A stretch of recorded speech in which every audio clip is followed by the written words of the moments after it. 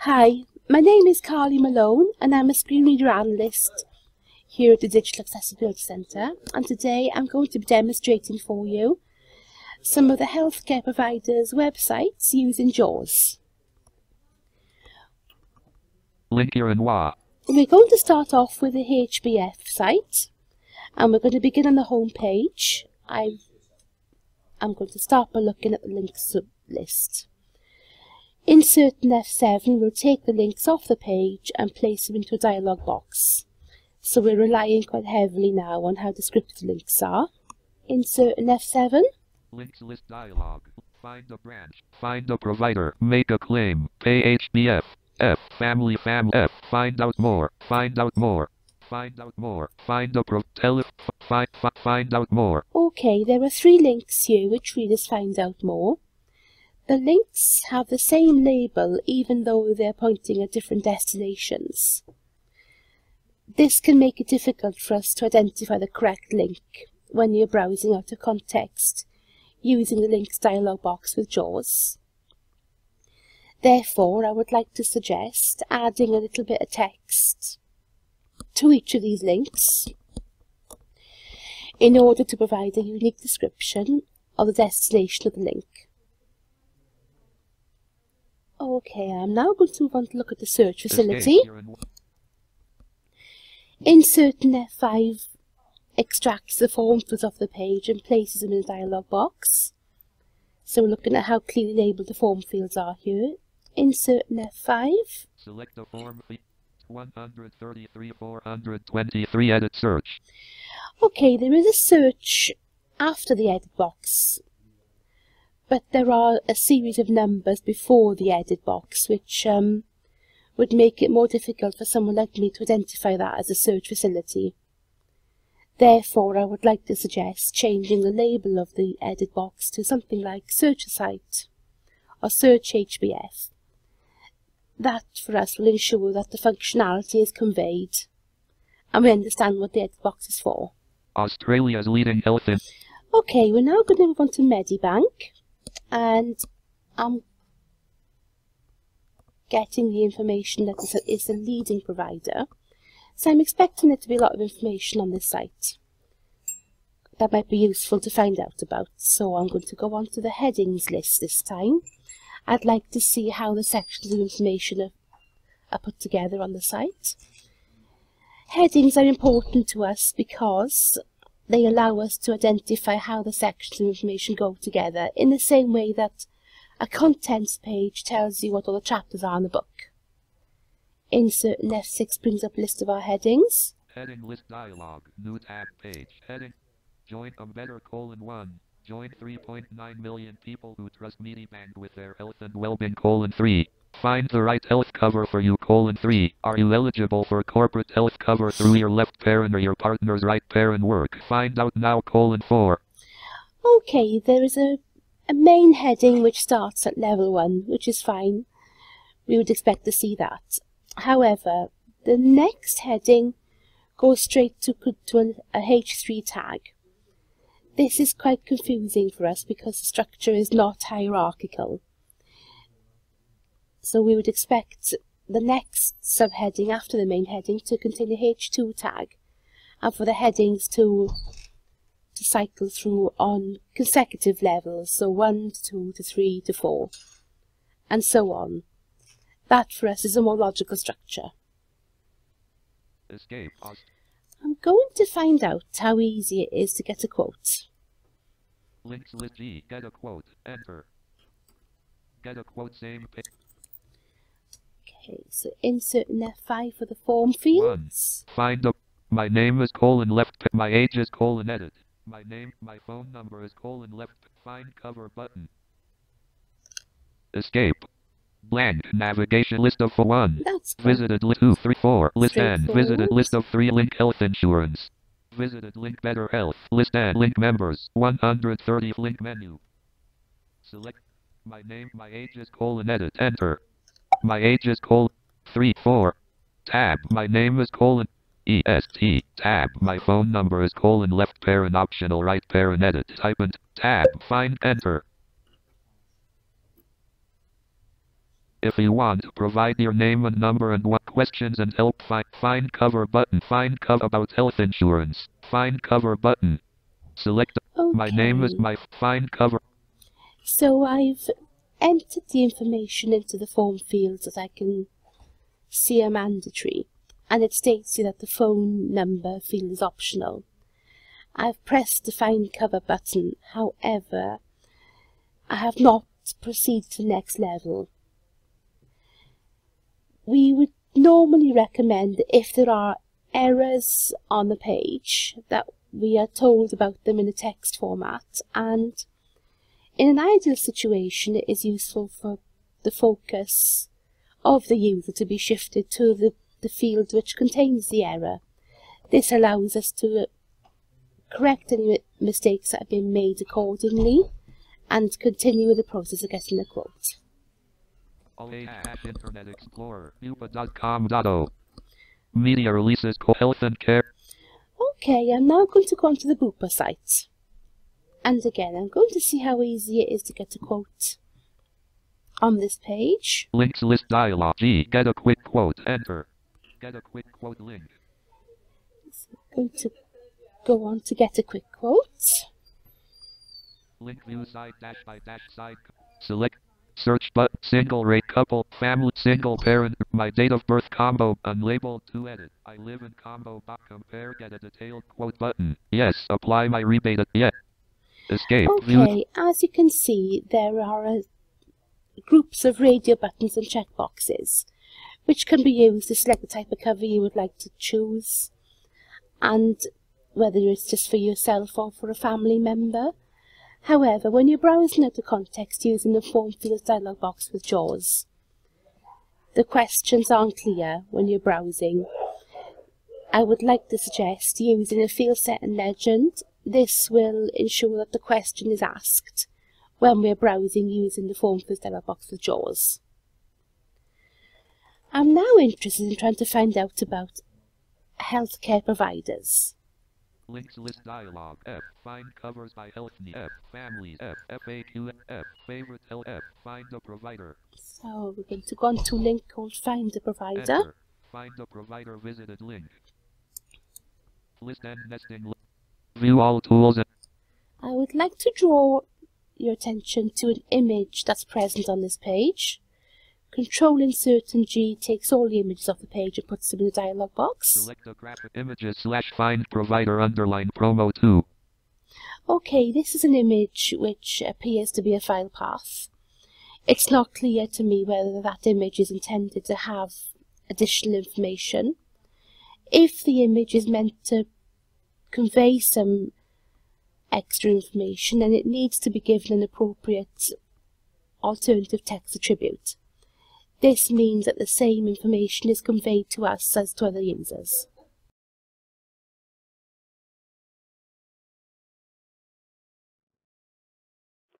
Hi, my name is Rebecca Morgan. I'm the Keep It On Your Tester here at the Digital Accessibility Centre, and today I'm looking at Medibank's website.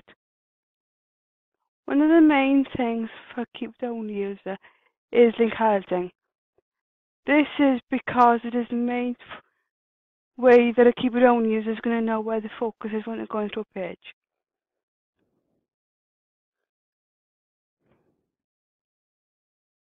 On this page, at the very top, there doesn't seem to be any link halting. This means that a Keep It On user is not going to know where their focus is at any point, meaning they are unlikely to know whether they can access the links or the functionality that those links can trigger.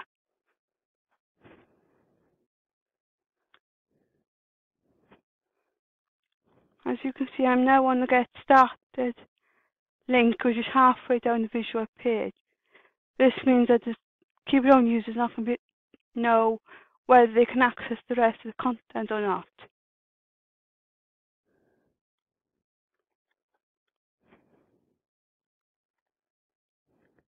As you can see at the bottom of the page, there is link halting, but on some links, as the one that I'm on, this colour change is then meant that the text on the link actually cannot be read by Keep It On user. meaning that then unlikely to select the link as I cannot see it.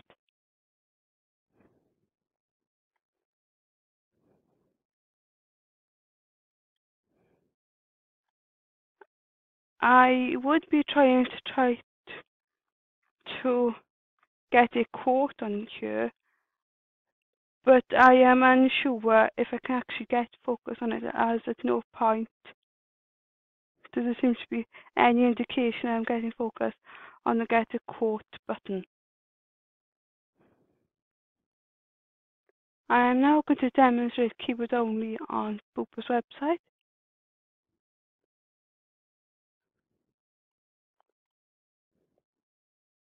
I am tabbing through the page, but at no point, apart from on the search facility, does there appear to be any visual change on the page.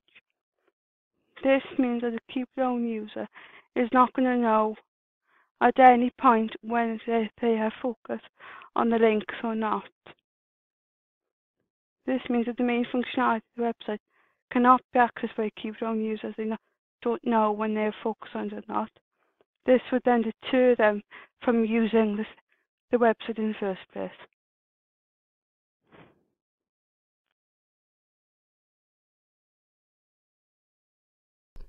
Hi, my name is Gary Thomas.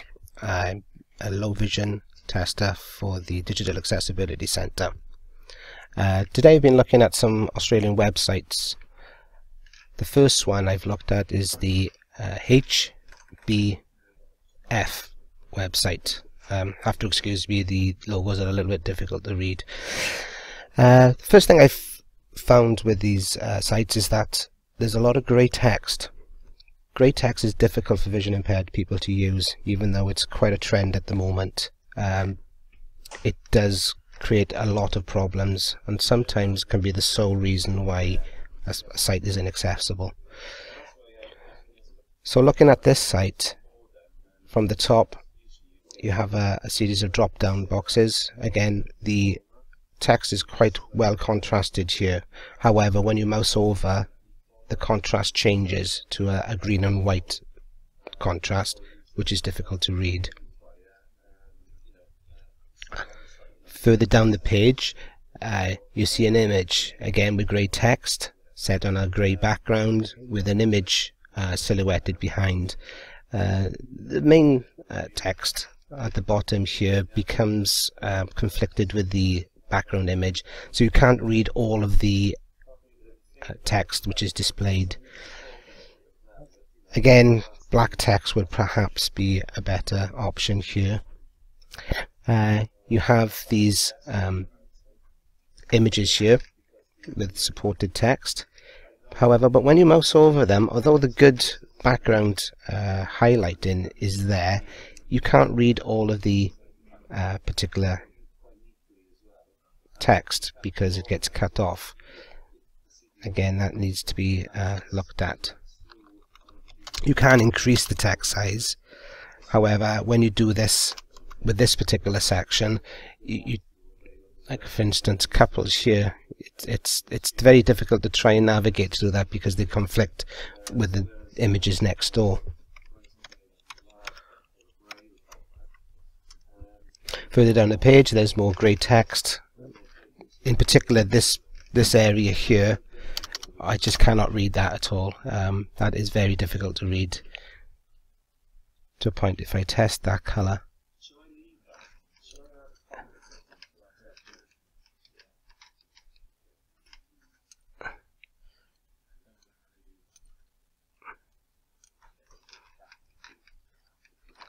let's try that one again. That's just 2.23 to 1, which falls below the minimum AA contrast of 4.5 to 1. Even that 4.5 to 1 threshold does not guarantee that it can be read. It's quite a low contrast, so anything in and around that contrast will become difficult to read. Not for all people, but people with vision impairment.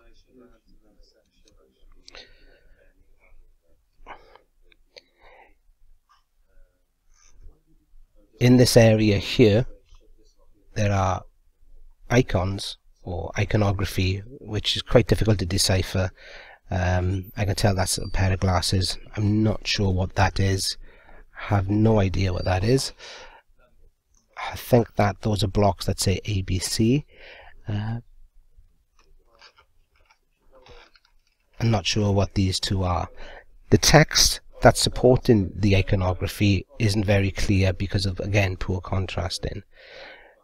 Now I can know that these are links because I've gone through the pages before, but what I'm looking for here then is additional visual cues such as an underlining or an outline around, just to interact with me to tell me that a link can be clicked.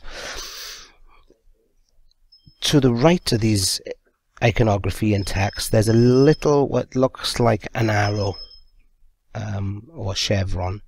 That's too far away to act as a visual cue. Because I've got low peripheral vision, I can only see centrally. So if I'm looking at that particular iconography, I can't see the mouse pointer, so therefore I'm relying on an additional visual cue such as an underlining, which will then alert me that the link can be clicked. So these additions are quite important. Again, the green and white font is and theme is there, which is again difficult to read, even though that I'm in 200% or 175% magnification. The next page I'm doing is the media bank page.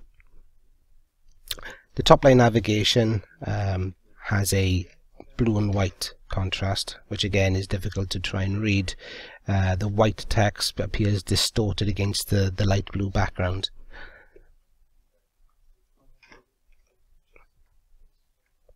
Further down the page you have a green and white themed image with image text. This again is difficult to read. The heading better, I think it reads. Again, difficult to read because the large font makes it difficult to read because of my low peripheral vision, meaning I can only read one letter at a time rather than the word. So I have to piece together the letters to create the word to then read. And again, the green and white theme is further down.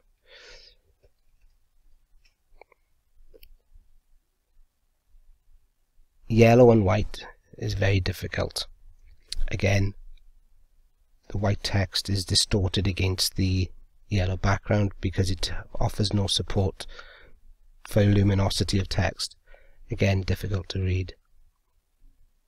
The images further up have no additional visual cue, and a border around each of these when upon mouse over would again create good interaction and good visual cue for easier access.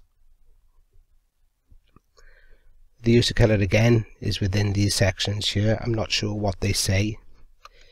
So if I increase the magnification up to 200%, very little difference.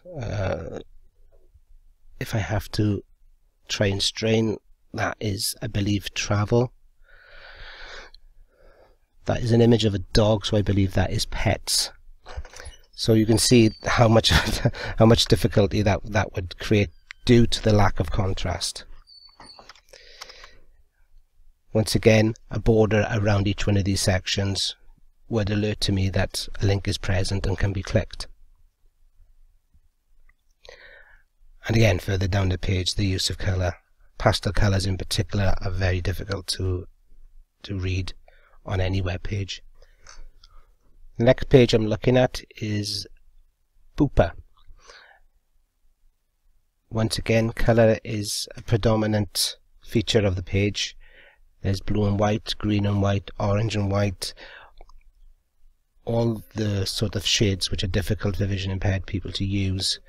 The use of grey text again is paramount here, to a point where if I increase font size here and test the font for colour contrast, you find that the grey text on the off-white background creates a contrast of 3.59 to 1, which again falls below the AA minimum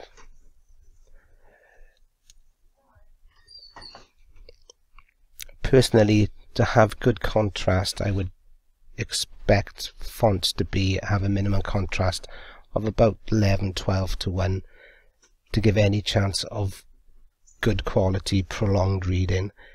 Anything less than that can prove difficult to read with vision impairment and perhaps prevent users from not being able to access the information on the site. Overall, my opinion of these sites are that the main reasons that people may be or find difficulty in accessing these sites is that the use of grey text and the use of pastel colours will prevent some users from accessing the information that's held on these sites. Increased contrast would certainly help, along with good visual cue upon links. With these improvements, the use of these sites would be improved considerably.